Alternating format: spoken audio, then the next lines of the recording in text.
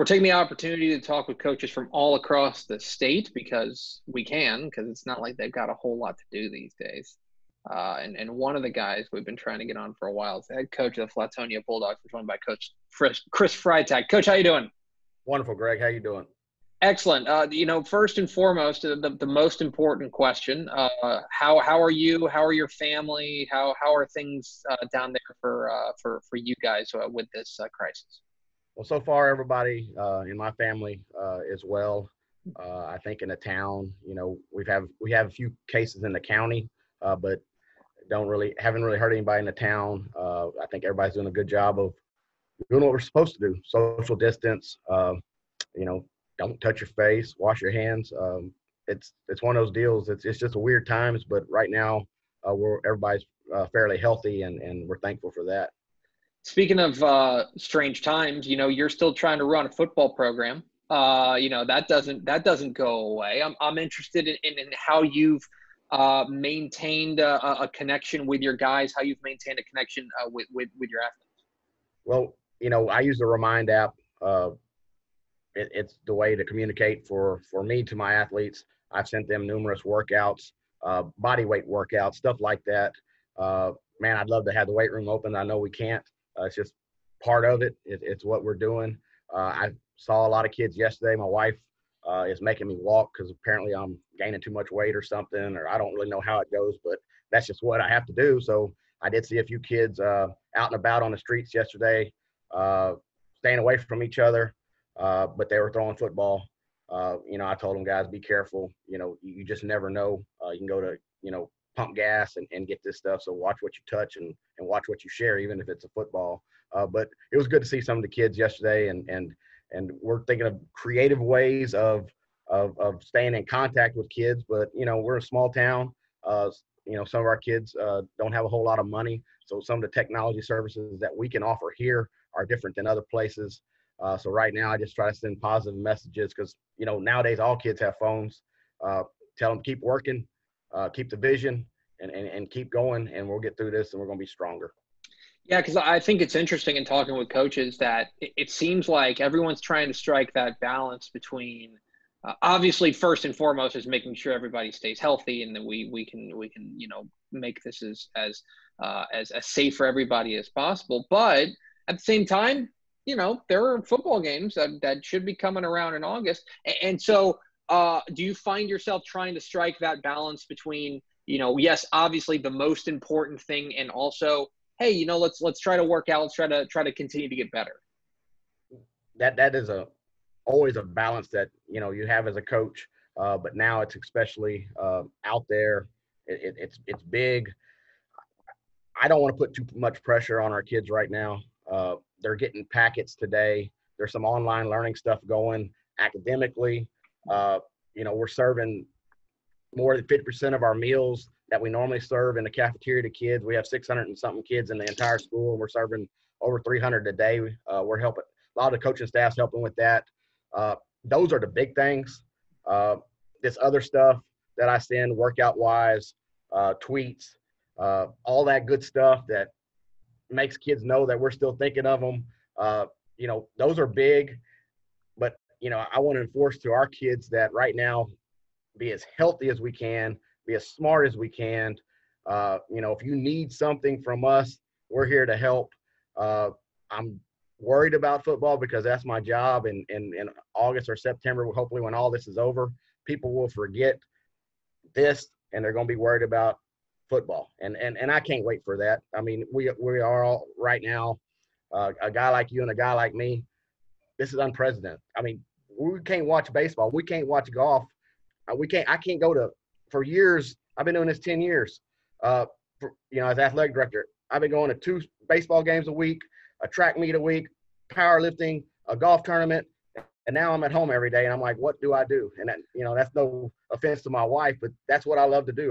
Love to watch kids compete. So it's different for everybody, but hopefully in August we can get rolling and ready to roll, baby. I can't wait. It's strange times for everybody. Chris Freytag of the Flatonia Bulldogs joined us here on Texas Football Today. Get involved in the conversation at #TUpToday. All right, let's talk about happier things, like your 2019 Bulldogs. It was an unbelievable year for you guys, 11-2, the first double-digit win season there in Flatonia since that state championship game run back in 1988. Was there a turning point for you? Was there a moment maybe during the season or even in the preseason where you looked at things and you go, man, maybe we've got a little something cooking here? I thought we had some big early wins. We beat Schulenburg, and then we went on to play Weimar. And the Weimar week was the week before district. Our running back, Corey Willis, who had a wonderful year. He's a wonderful kid. He's going to TLU to play football. We're really happy for him. When he didn't play in that Weimar game, and we were in a one-possession game the entire game, and actually didn't make a few plays that we should have made.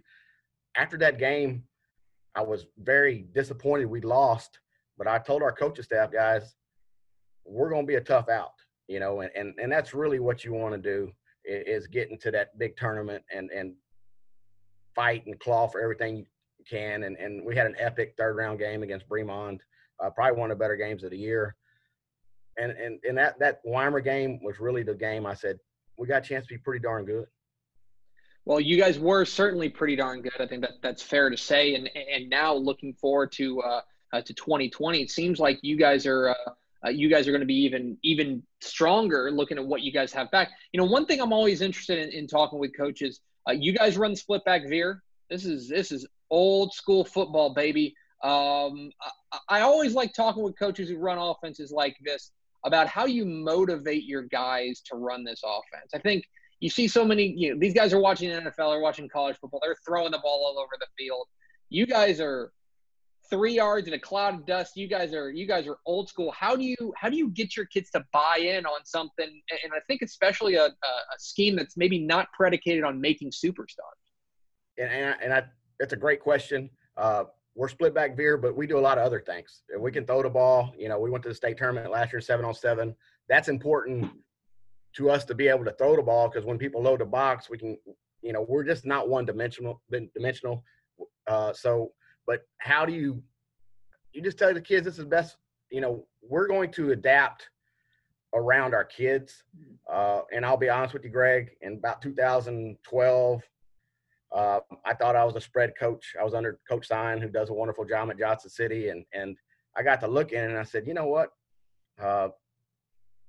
We're not doing very good. And about my second or third year, I probably should have been fired, but they didn't fire me. I'm not sure why. But anyways, I said, I looked around and I said, what teams are successful? And Shiner, of course, in our district, I looked at what they did.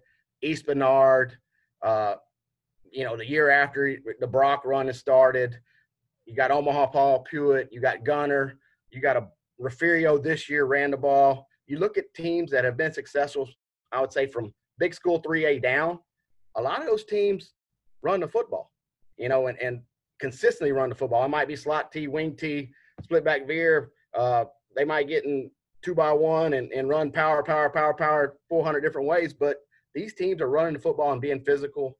And I tell our kids, guys, if we can be physical on offense, since most of our kids go both ways, it's going to lead over to the defensive side and everything. And I think that's been a great compliment to each other, is our offensive mentality has went to our defense mentality, and defense has went to our offense. And it's been really successful. If we're not loaded with talent. We just have some good, hardworking kids that we teach what to do and how to execute, and they do it to their best ability. And we've been fortunate enough to be successful. How do you think that you're now entering, I think, year 10 there in Flatonia? Is that correct? 11. It'll be year 11. You just finished your 10th year. It's a long time. How have you seen this program change, maybe from when you first stepped foot there to now? When I first stepped foot, they're coming off some losing seasons. It's a change. The mentality was changed. Overall, the program wasn't very successful in all sports. And in a small school, I believe that winning breeds winning. And so, we were successful in baseball. We've always been successful in baseball. I just feel that we got a group of coaches in here that had the same vision in all sports, and it just carried over. They believe in the program we run. They believe in the weight room. And that all has led year after year after year. And then you get some success in football, and kids start to enjoy football again. Kids don't like going 1-9, Greg, but when you start going second and third round, those kids are, man, this is what it's for. And they realize what you do in August and not just August, what you do in May and June and July lead to this great time of your life, which is Thanksgiving football. And now that's kind of become a tradition. We've played on Thanksgiving 5 straight years. And so our kids expect it. When I first took over, there was kids not doing anything. And now I walk down the street and there's footballs in the air all the time. I can't keep kids off this field over here. So I don't know. It's just it just evolves. And sometimes you don't have words to explain how it happens. But I'm really proud, and I'm really proud of this town that now embraces the game of football, and we're going to have our best numbers ever this year, and we're going to need them. Well, you mentioned, you led me right into it. Let's talk about realignment. Well, you guys are moving up. You're moving from Division II up to Division I, and there are teams that had soft landings, and then there's teams that had hard landings, and then there's y'all. Into a district with Shiner, Ganado, Weimer, Schulenburg. As a whole, the district averaged 9.8 wins per team last year. This is a brutal district, any way you slice it. I'm interested kind of in your read on the district, and when you saw things roll out like this, what was your reaction? First of all, I thought I was a genius and I had it figured out where we were going before this happened. And it wasn't quite like this. You didn't plan on being put into one of the toughest districts at any level in the state? I knew that we were going to be with Weimer and Schulenburg because we're all within 10 miles. And I thought Shiner might go south, but anyways, they didn't. We ended up in the district we're in. My thoughts, we've done it before. In 2015, we did it. We went 3 rounds. It was a tough district state then. It's a tough district in state now. The only difference, we had Refugio back then. So, our kids, at one point, I would have been worried that maybe they were like, oh, here we go. We're going to be or since we have 170 kids in our high school and everybody else is bigger than us, we're going to get taken to the woodshed. This group is going to compete.